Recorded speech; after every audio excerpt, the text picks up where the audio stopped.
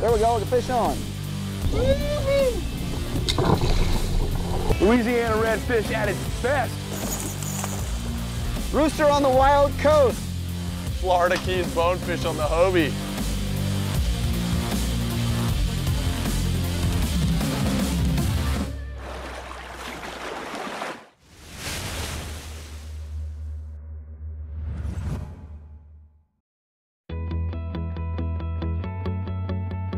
This week on Hobie Outdoor Adventures, we explore one of the most popular inshore fishing destinations in the U.S., the state of Florida.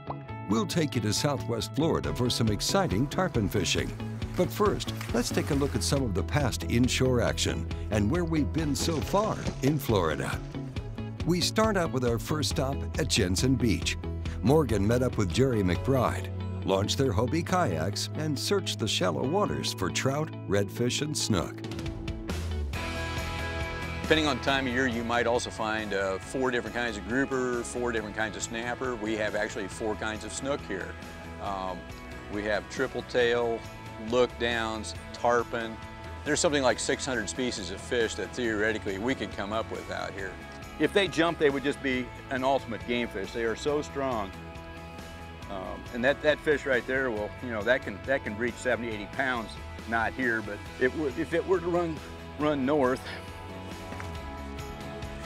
Fish on.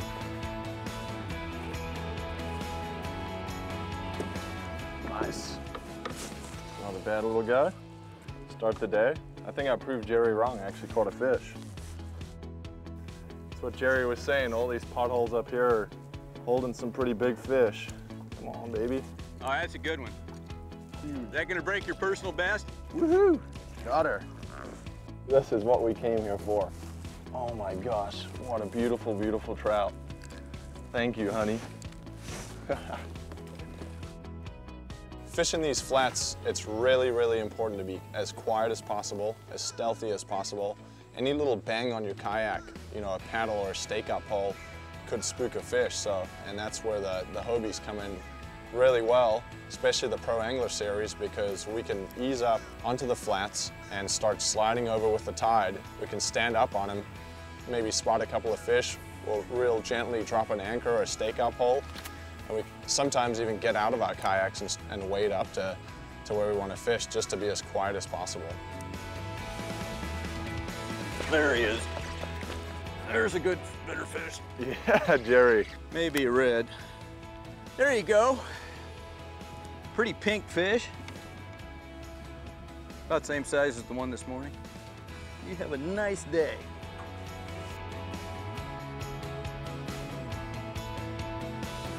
Maybe one of the more decent ones we've caught this morning. All right. A decent one, they're getting bigger. Not exactly what we're looking for, but I will absolutely take it. My first snook of the day. There's nothing better for pulling fish out of structure, and there's no worse structure fighter than a snook. As you can see, he's getting a little better. Hopefully there's a big guy here someplace. What's cool about snook, they will tend to clamp onto your finger until they're ready to go, like this, and you just put your thumb in their mouth, and they'll just hang on till they feel like it's time to go. And there she goes. They're getting bigger, Jerry. Switched up to a glow shrimp, and this puppy came up and ate it. Here she comes, right up to the surface. There you go. My first dock snook. I wasn't gonna let that one get away. Had the drag button down. See the DOA shrimp? The glow color is the key in this dark water. Now let's see if I can do the lip trick. That was awesome. Hobie Outdoor Adventures is brought to you by Lowrance, celebrating 60 years of fish finding excellence. Find, navigate, dominate with Lowrance. Rhino Rack, the world's most useful roof racks. Power Pole, Micro Anchor, swift, silent, secure, and small. And by AFTCO, American Fishing Tackle Company. Welcome back to Hobie Outdoor Adventures. Today's show is all about fishing Florida. Our next destination is the Florida Keys. The uniqueness of the Keys is you know, there's one way in, there's one way out. And you've got all these quaint communities scattered along this one road, fishing on either side of the road. That's the great thing about down here is there's fishing everywhere. You feel it, just every shop, every road you drive down. Just have a great time, embrace being down in the Keys, and embrace South Florida, you know, just see what all it has to offer.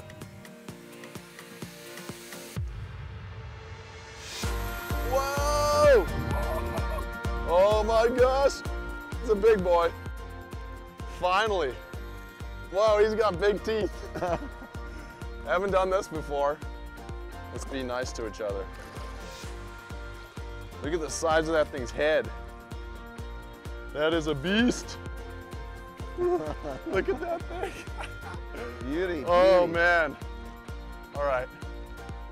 Thank you, sir, for the fight. He's got to be over 40 inches.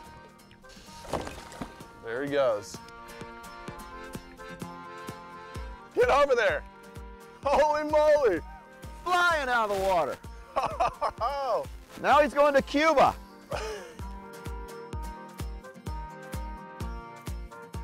See, I had the luxury of watching Morgan practice this the first time. All right. Wow, wow, wow, wow, wow. My biggest barracuda ever. First time fishing for these cudas, and it is a blast.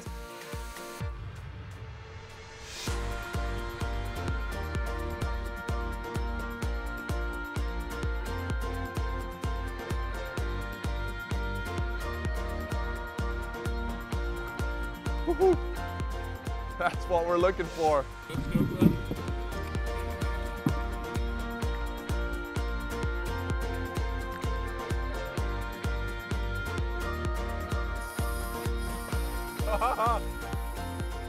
This feels like a good one too.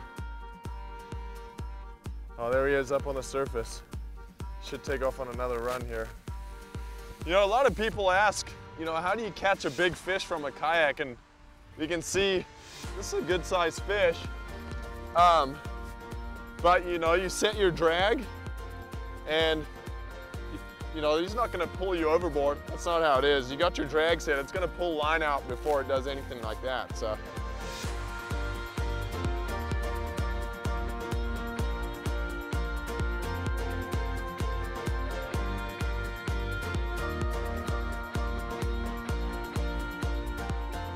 Oh yeah.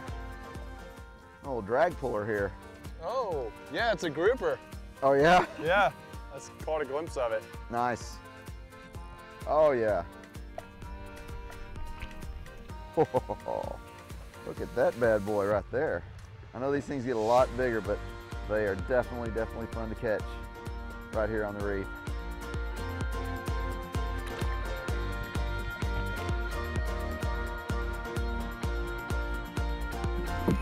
Good job. I don't know what this is. Whoa!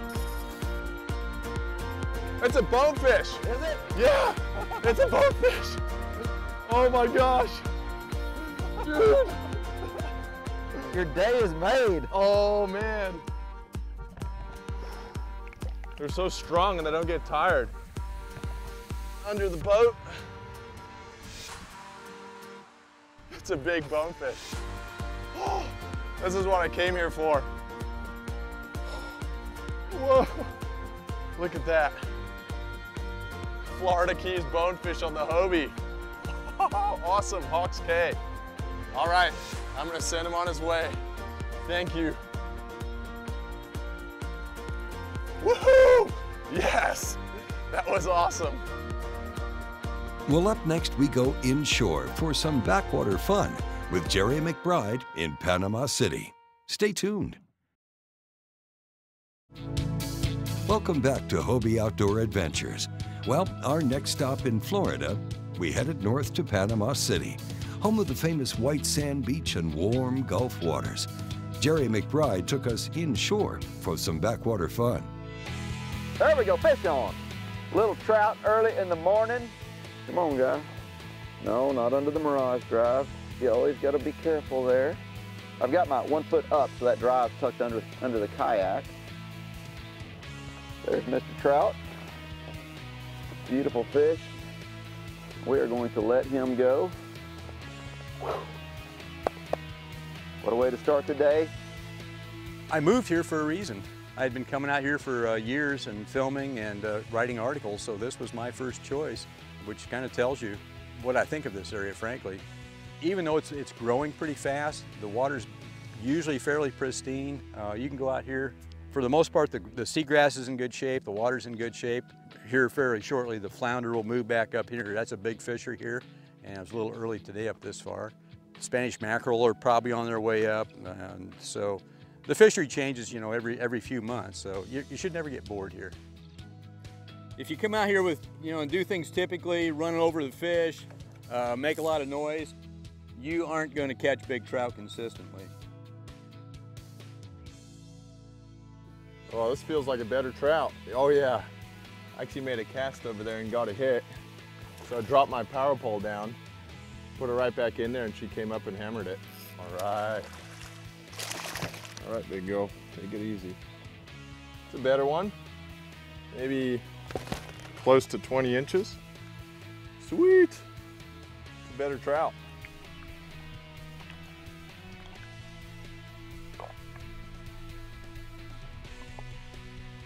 So I'm running 20-pound braid on a little Daiwa reel on my St. Croix rod. I love these rods, these inshore series.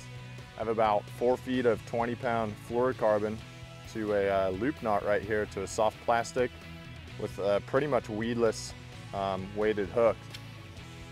I'm working my way down there. Fish on. Yeah, baby. Yeah, I'd be doing all right today, I think. That was really, really fun. Oh, I love catching redfish. Yeah.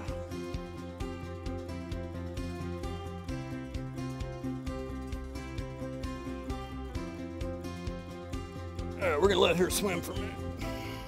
One of the best things I like about the Mirage Drive is when you need to revive a fish. I mean, you get a big tarpon or a big snook, you just stick your thumb in his jaw and start pedaling forward, and you can't do that if you have to paddle. So pedals save lives. It just now realized it was caught. Definitely a pretty fish. There we go. Not real fat, but my biggest redfish of the day.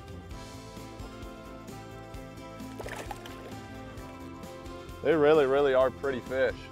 He's just a little guy, but the tails are so blue here. I'm gonna send him on his way.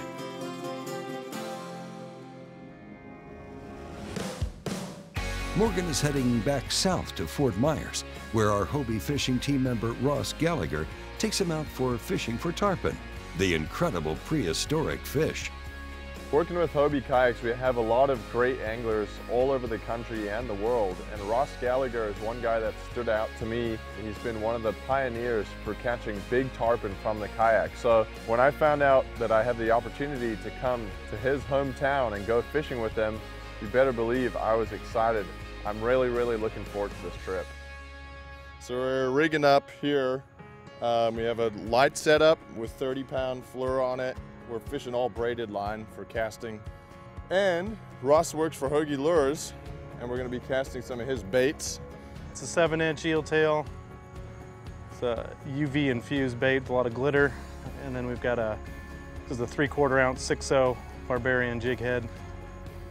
So this is the VisiCarbon Pro. It's a product carried by Hobie. It's a nice little light that you can twist on. Gives you that white light and visible. It's also got a red flag, so it sticks up about 3 or 4 feet above. Gives you that visibility during the day, and then you have the light for at nighttime. My most memorable tarpon catch was actually the first tarpon catch I had. We had one of the Hobie team members, Marty Mood, come down, and we went out there, and to our surprise, for late winter, there was 8 to 10 adult tarpon stacked up in the light. And I think we hooked up on the second or third cast and had 130, 140 pound class tarpon. And that was the very first time we took the Hobies out tarpon fishing.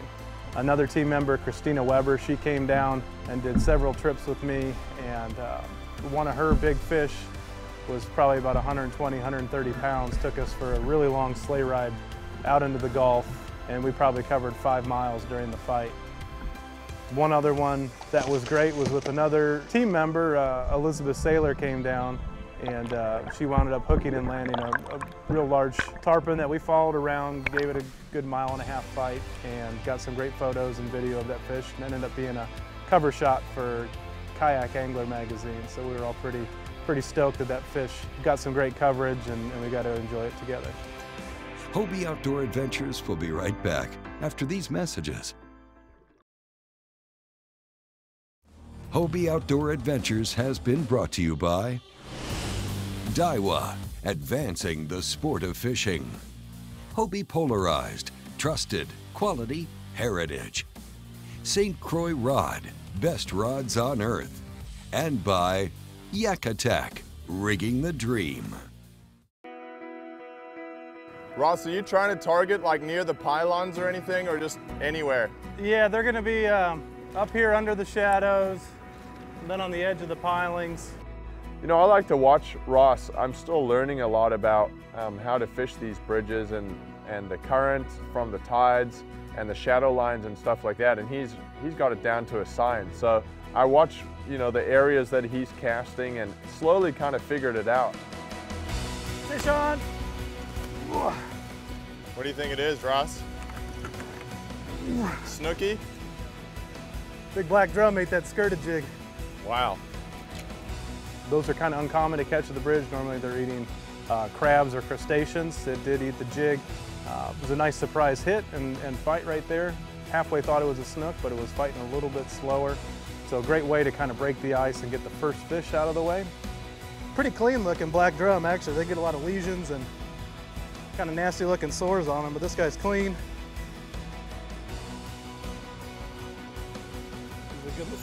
Oh, there we go. Tarpon!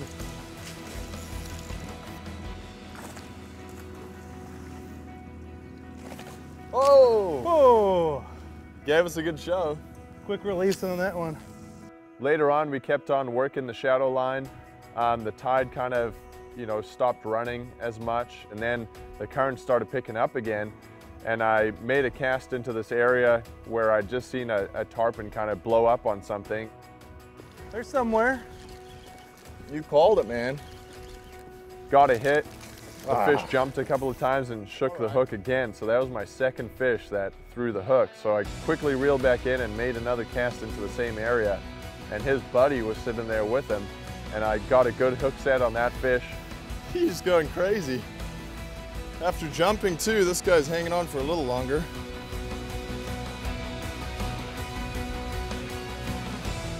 Man, the Mirage Drive's killer. I got full control of my boat still, you know? Yeah. Keeping her in the water is yeah, there's few things as rewarding for a guide as seeing somebody just full of joy from catching their first fish. It's really special that they're able to take home that memory and that experience, share it with their friends, and have something to talk about that they were able to experience with me, and that's very special. Great work, man. Yeah, baby. Got slimed up. I did. And a little bit wet. Tarpon bath. Yep. It's a nice fish that's sitting right in a little back eddy. They're normally there when the water starts kind of swirling, and makes it easier to ambush prey.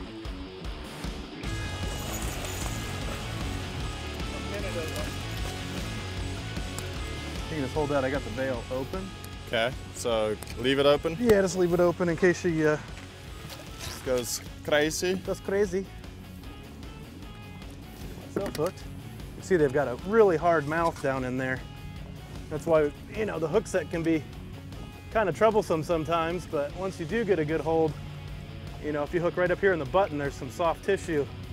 It's a great area to get purchase on the hook. Nice, dude. Sweet.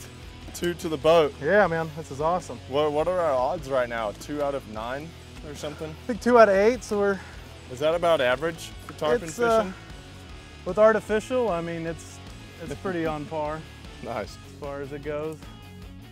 I always look forward to coming to Florida, you know, if it's redfish, snook, trout, or tarpon, there's always something to catch in the water. There's so much great bird life, there's manatees, there's so much life in the water. So coming to Florida, you never know what to expect. And I was really, really happy with the way that the night turned out, and I couldn't have asked for a better time catching some Florida tarpon. It was a blast. It's late now. Yeah, no, we should just go get some breakfast. I think it's close to 4 a.m. But it was completely worth it. I'll do that anytime. Excellent, man. Well, I'm glad that you could come down here and get a taste of summer fishing in Southwest Florida. Well, appreciate it, dude. Awesome. Glad to have you here. Thanks a lot. Hey, and don't forget the 2017 Hobie Bass Open on Kentucky Lake in June. It's one of a series of U.S. and Canadian qualifying events for the 2017 Hobie Fishing Worlds. Log on to hobiefishing.com for more information. Thank you for watching, and see you next week for a new episode of Hobie Outdoor Adventures.